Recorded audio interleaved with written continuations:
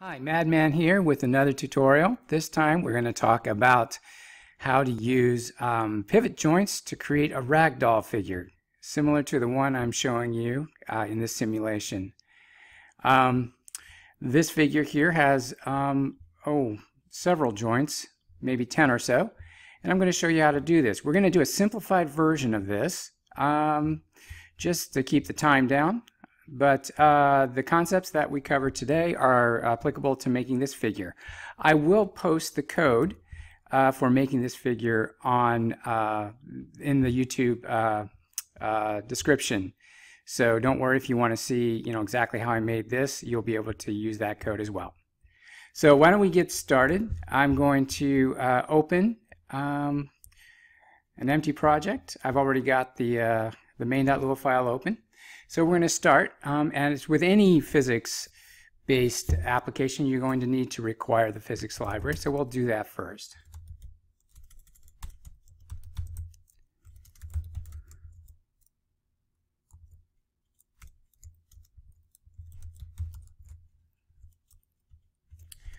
And we're going to start physics.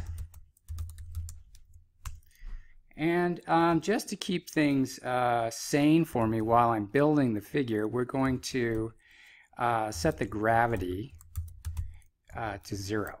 And the reason for that is I don't want all the objects, as I'm adding bodies to them, to fall off the screen.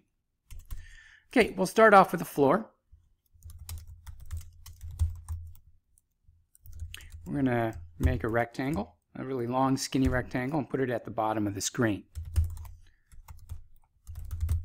We'll center it on the x-axis, put it right at the bottom of the screen on the y, and the length is going to be the entire width of the device, and the height is going to be 5% of the height of the device. So let's see what we have, and let's see, save it. There we go. Got a white floor. Let's make it look a little more interesting. We're going to go ahead and change the color using the set fill color method. And we're going to make it green. All right. Finally, we're going to add a physics body to it. The reason we're going to do that is whenever we decide to add gravity back into the app, our figure will have a place to land, or stand, that is. So we're going to create a static body for the floor. There. Okay, good. Now the next thing we're going to do is we're going to start building our figure. I'm going to start with the head, and by using a new circle. So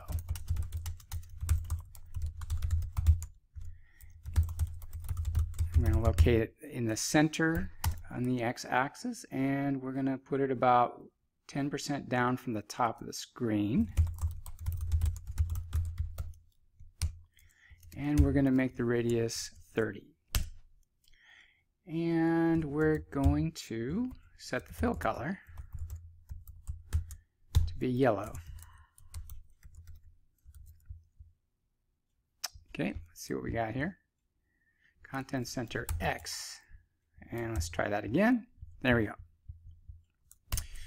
All right, let's go ahead and add a physics body to it.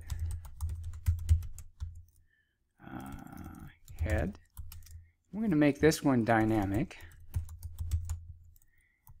and we're going to add the radius property, and we want the radius to be the same as the radius of the actual head object. So the physics body will have the same radius.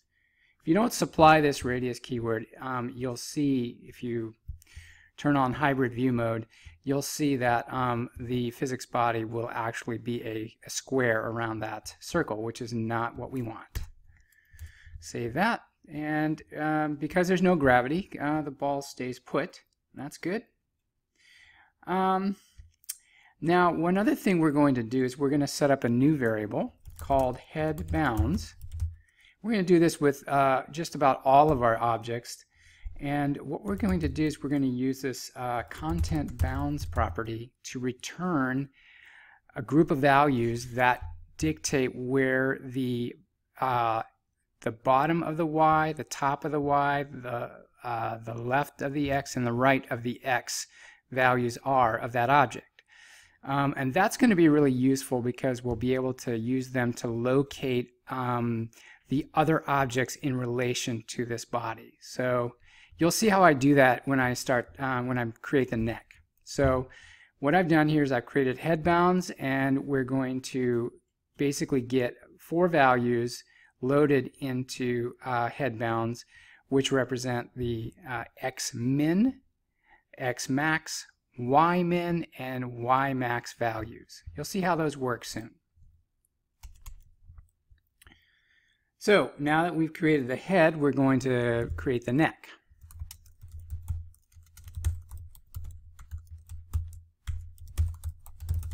Also centered on the x-axis. It's going to be where the head is plus half the width of the head. And it's going to be a skinny neck and rather short. I don't know if you can see that. Let's bring that over. Good. All right. So let's go ahead and save. All right. Now you can see it kind of overlaps. That's because we haven't adjusted the anchor Y property of the neck. We're going to do that next.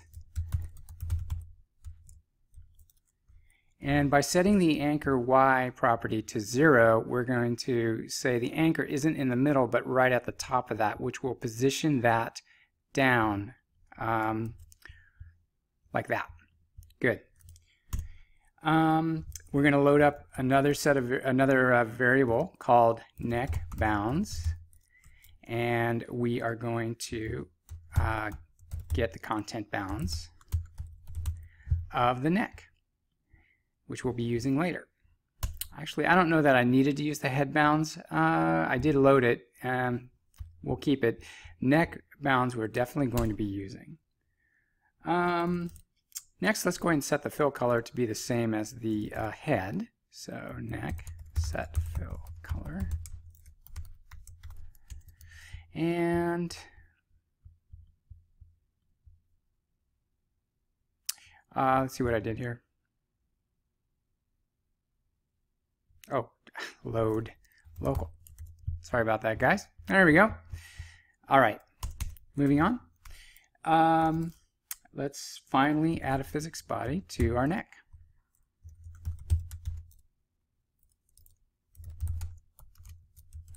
And like the head, it's going to be dynamic. We want it to respond to gravity. And we'll save it. All right. Okay, the next one is going to be a little trickier because we're going to use, instead of a square or a rectangle, we're going to use a polygon, because I want the, this is going to be the torso. And unlike the figure I showed you at the beginning of this video, this is going to be a fairly simple one, so the torso is just going to be made up of one object. We're going to make a polygon, 4 points on that polygon. So I'm going to make that definition right now. Torso equals display.new polygon. And the position is going to be right in the middle on the x-axis.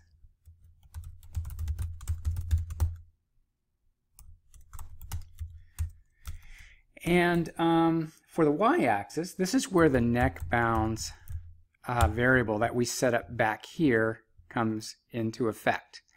What we're going to do, as I told you, we've returned 4 values into a variable called neck bounds, and they're properties of this variable. In this case, we're going to specify the y max property of neck bounds. So what that means is we are going to place the torso right where the bottom of the neck is, which is the y max value of neck bounds. Okay, so I've done that, and then I'm going to specify my vertices. Now I haven't defined these vertices yet, so I'm going to have to go back above this statement and add the vertices. So I'm going to set up a table called vertices. You can call this anything you want. I'm just going to call it that. And in the vertices, what you want to specify for polygons are XY coordinates for all of the points for that polygon. So the first point is going to be at display.contentWidth times 0.6, so about 60% across the screen. And the Y is going to be display.contentHeight times 0.2. So you can continue on this line and keep putting in your values, your pairs. I like to break them up onto separate lines just so I can read these a lot easier. So the next coordinate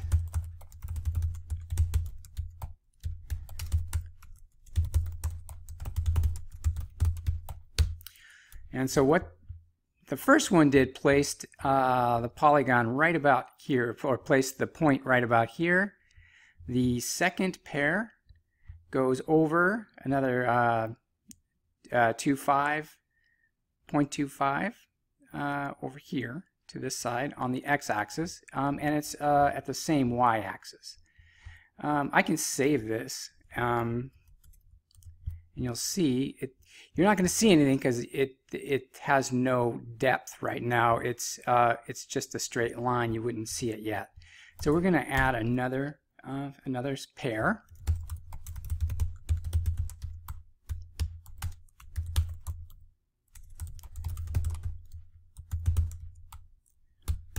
Okay, in this case, we've got a point here, and then we are going slightly back on the x-axis, only 0.03, and we're going down another 2.5 or 0.25.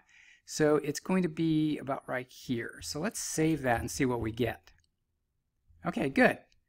Now don't worry about the placement of this yet because we're going to be moving that down in a minute. Okay, finally, we'll do the last set of coordinates.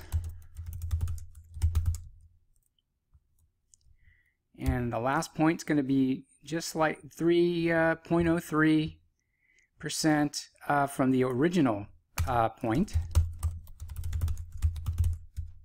and at 0.45 height. And there's our torso. Now, torso is in the wrong place, so we're going to deal with that in just a minute. Okay, so we got our vertices set up. We got the torso. Now we're going to go ahead and set the fill color of that torso.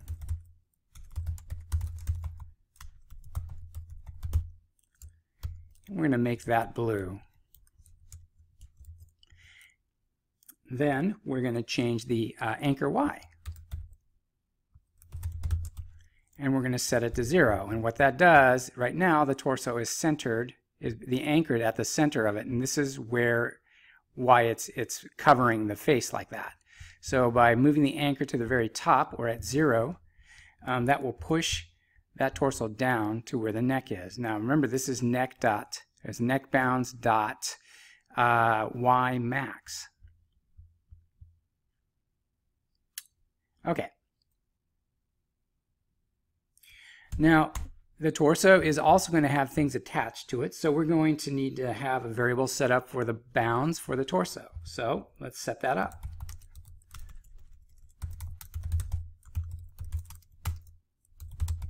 contentBounds.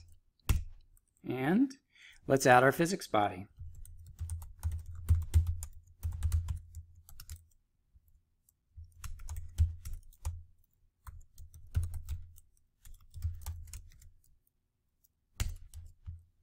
Good. All right. So we got the head, neck, torso. I'm going to start working on the arms. We're going to do the left arm and the right arm. Okay, so here's the left arm. For the left arm, we're going to use rounded rectangles because I just like the way those look. And the first two arguments are going to be the location. And here's where we use the torso bounds variable we just set up. And we're going to use the x-min value for the x value, and then the y-min value for the y value. And what that's going to do is it's going to place this rectangle object right here at this point of our torso. It's using the torso x-min, which is the furthest to the left, and the y-min, which is the furthest closest to the top. So then I need to specify the size of the rectangle. It's going to be rather skinny on the x and kind of long on the y. And then the last argument, 5, is the corner radius of the rectangle. So let's save that and see what we get. All right. So it's not displaying in the right place yet because we still need to change the anchors of our arm. So I'm going to do that next.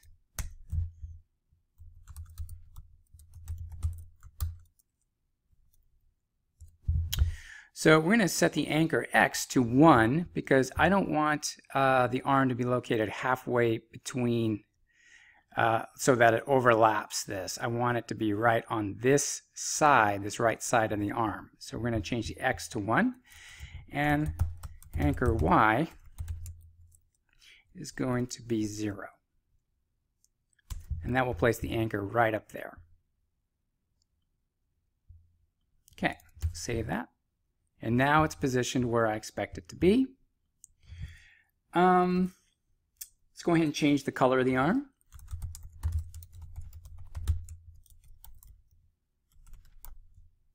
Make it blue as well.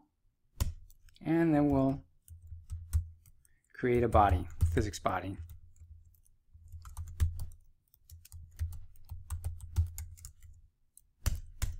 Save it. Good. Now I'm going to save myself a little time, and I'm going to copy this block, and I'm going to make a right arm out of it. I'm going to call it R arm.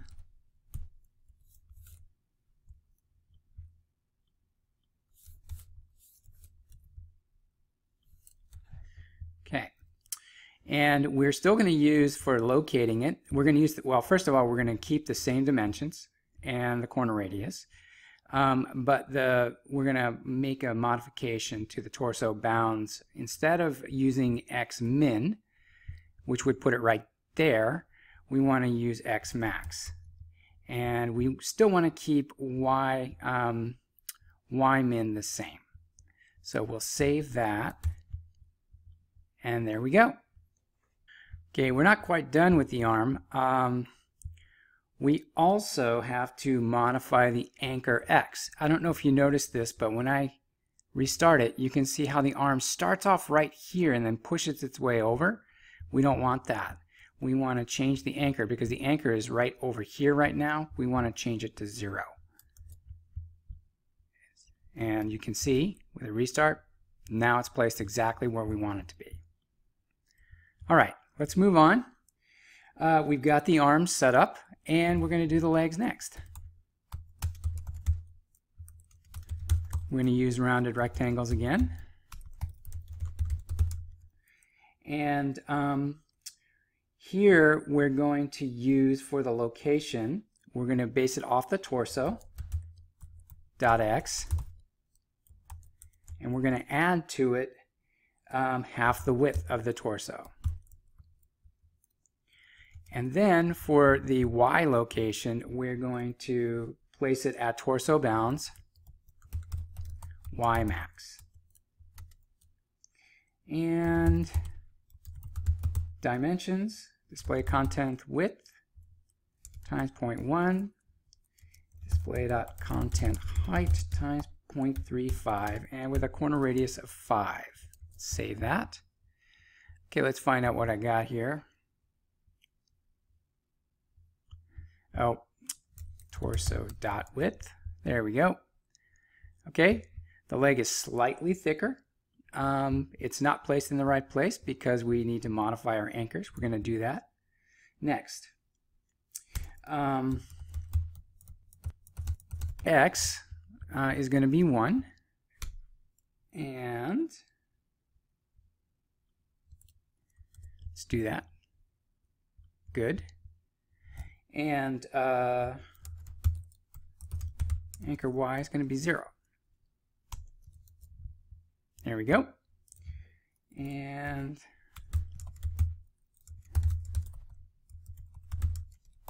going to make it blue.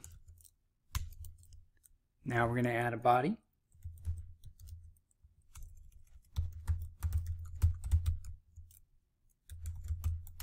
Make it dynamic. Good.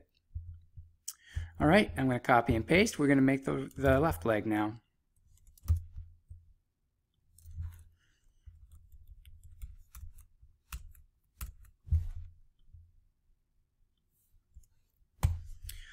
Now for the left leg, we are not going to add the half the width to the torso, X.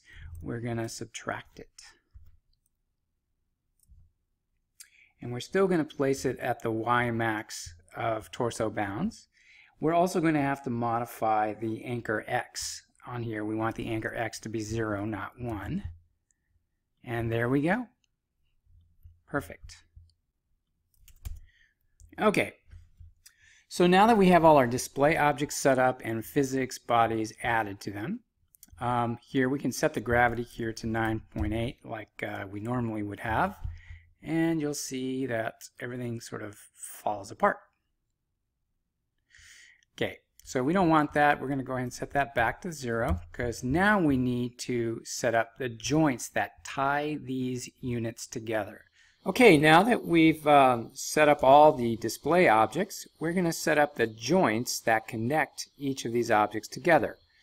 We're going to set up 6 joints in all. We're going to set up a joint between the head and the neck, another between the neck and the torso, 2 for the arms, one that joins the left arm and one that joins the right arm, and then 2 more for the legs, left and right. They're all going to be pivot joints, and let's go ahead and get started. So I like to call the joints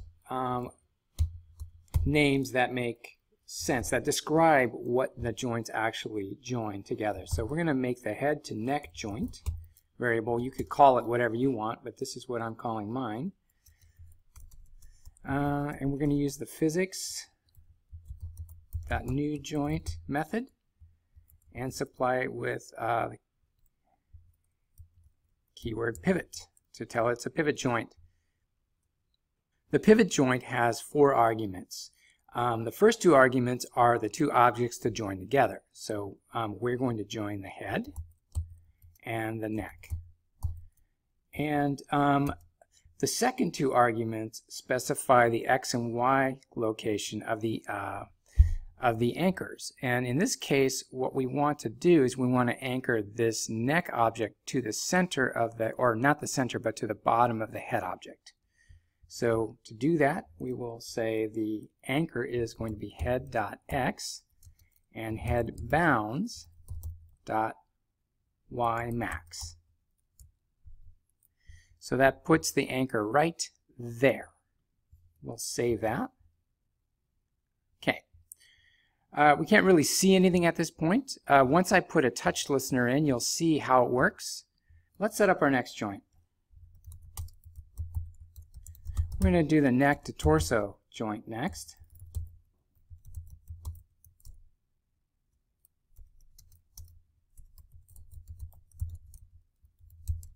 Another pivot joint.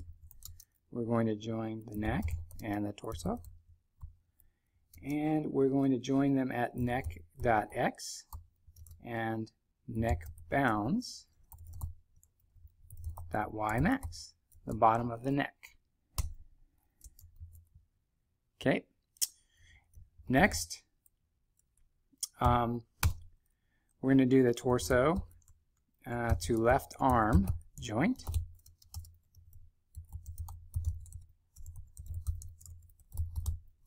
caps. And that's going to be the torso and the left arm. At torso bounds dot x min and torso bounds dot y min, which will put it right there. Okay, and let's copy that, and we're going to just paste it just to save a little bit of time. And we're going to make that the torso to right arm joint. Oops, I did not realize I had made a typo there. Get rid of those caps. Good. And we're going to join the torso and the right arm with that. And for this, we're going to change x min to x max, but we're going to leave the y min alone because we still want it to be located up at the top of the torso. So this is where the other joint for the right arm is going to be. So we've got a joint here, here, here, and here. All right. Save that. And we have two more joints to make, the leg joints. And this is the one for the left leg. Pivot. And we're going to join the torso to the left leg. And we're going to place it at torso.x minus the left leg, the width of the left leg divided by 2. So half the width of the left leg subtracted from the torso x location. And then the y location is going to be torso bounds dot y max, bottom of the torso. I like to make sure my camel case is good. Let's try that. Okay, seems okay. So we're going to copy this and we're going to paste this and do the right leg joint. And make that the right leg. And in this case, we're not going to subtract the width, half the width of the leg. We're going to add the width and we're going to make that the right leg. And that looks good to me. So we should have 1, 2, 3, 4, 5, 6 joints here. So we're good. Okay, now that we've created all of our joints, we're going to create a function that allows us to drag the figure around. So I've copied up, loaded up in my my clipboard a function that I like to keep around. I just keep this function like in a snippet file on my computer because I use it a lot. It's a drag body function, and this allows me to click and drag on any objects that I put listeners on and drag things around. So I've actually covered this in a previous tutorial, so be sure to check that out if you want an explanation of this. In the interest of keeping the time down, I'm just going to move on and just paste this in. Now let's set up our event listeners. I'm going to set one up on all of the objects that I've created, or most of them. I'll set it up on the head. Add event listener. We're going to make it a touch listener and assign it to drag body. And I'm just going to copy and paste. We're going to add a few more here.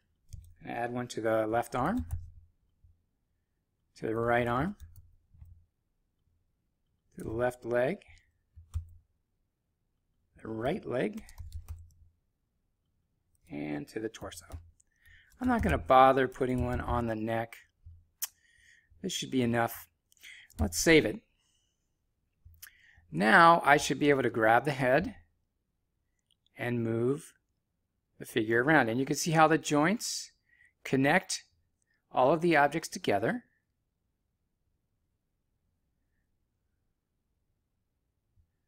Now you may notice how the arms don't really move naturally. See how they're kind of moving in front of the guy? I'm going to show you some properties that we can add to the joints to limit the movement of these things so they're a bit more natural. And look how the head is kind of rolling around like crazy. Let's fix that. I'm going to show you how that's done. So we're going to go back to our joints. I'm going to start with the head to neck joint. And I'm going to use the isLimitEnabled property for it. Head to neck joint dot isLimitEnabled equals true. So we're going to say that we're enabling limits on the movement of that joint. And the next thing we need to do though is tell it, well, what are the limits? So again, head to neck joint colon set rotation limits, and in parens two values, the low value and the high value. So we're going to set it to -5 and +5. So I'm going to save that and I'm going to show you the effect that has. Notice how the head moves a little bit, but not nearly as much as it did before. Now the neck still moves around quite a bit, so let's see if we can't fix that. So, oops, let's undo that. So let's do it again for the neck. Neck to torso joint dot isLimitEnabled equals true. Neck to torso joint set rotation limits. I'm going to set those to 0 because I don't really want that neck to torso to move around too much. You can play around with these numbers. So let's see what happens. So it moves a bit, and it's going to always move a bit depending on how much force you use. But if you just move it slightly, you'll see it just barely moves. Okay, now that we've set these two joints up, we're going to set up the joints for the arms. We're going to limit the movement of the arm, of the left arm and the right arm, such that this arm can go all the way up to the top, to the head, so it can go 180 degrees, but it will only be able to go about 10 degrees over to the right. And also for the right arm, we're going to do the same thing, except using opposite values. We'll allow it to go positive 10 degrees this way and then negative 180 up. So let's do that. So torso to left arm joint, oops, isLimitEnabled equals true, and then let's set those limits.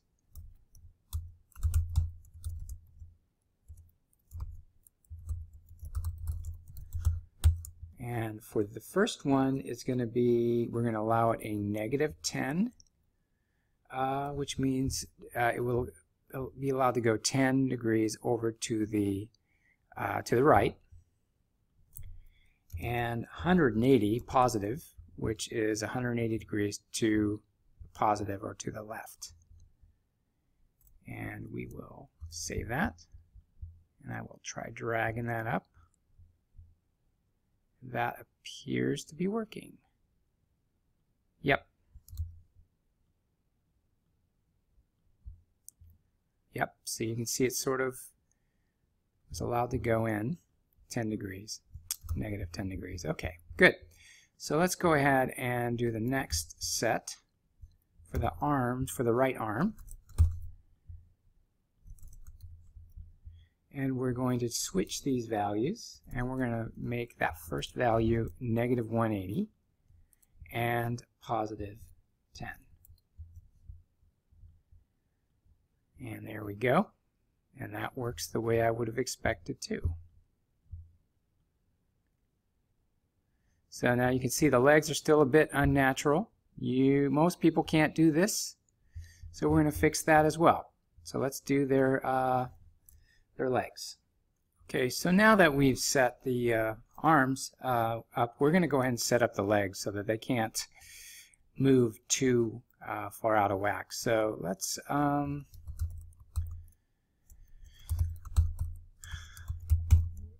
modify the left leg joint.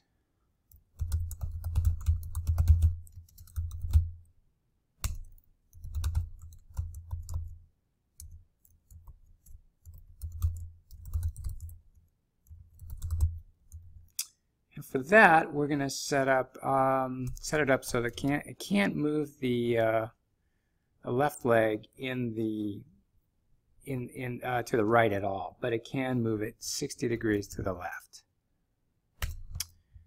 And we're going to save that, and we should see, yep, that seems to work. So let's do the same for the right.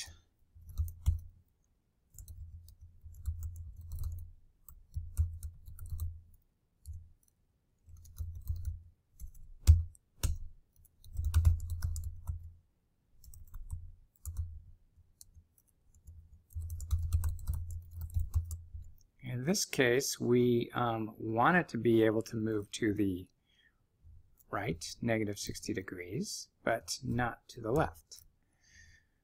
Save that, and let's go ahead and turn on physics.